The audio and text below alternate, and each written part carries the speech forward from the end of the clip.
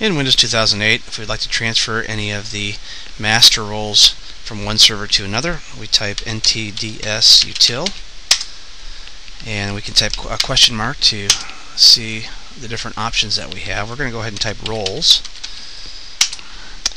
and then we're going to type connections. Now we're going to connect to our server,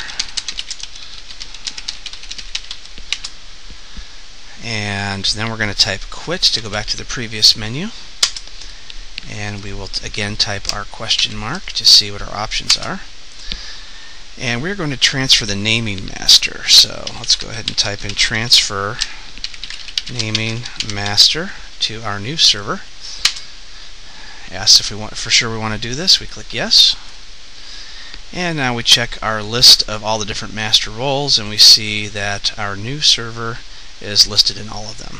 When done, click Q and Q again, and we're out.